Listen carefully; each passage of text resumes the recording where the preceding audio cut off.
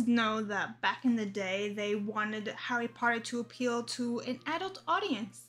So they made specific covers for these adult book editions that, you know, somehow made it represent adults. So like there was a picture of a train, stuff like that. Well, I have one of the original adult editions from Bloomsbury. It is in paperback, but this is Philosopher's Stone, the first adult edition, and it just features the Hogwarts Express. See how they really tried to make it like adult-like, not really colorful, almost like a mystery novel, you know, with the orange on the top, the black and white photo, you know, a quote from the Times at the bottom. It's really very much adult themed. Now, this one is paperback, like I said. It is in very poor condition.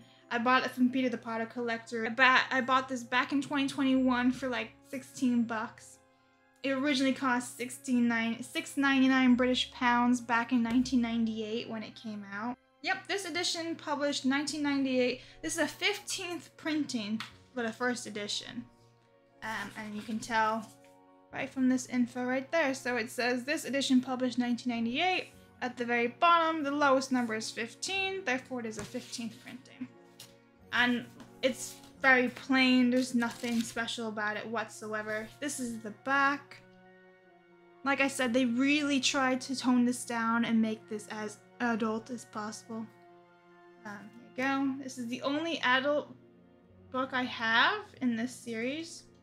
I do have another adult series and it is complete, but it's the new one. There you go. There's the spine, there's the Hogwarts Express. So yeah, like I said, it's in pretty poor condition, but it's kind of funny how they tried to make this all adult themed. And I'll see you guys next time.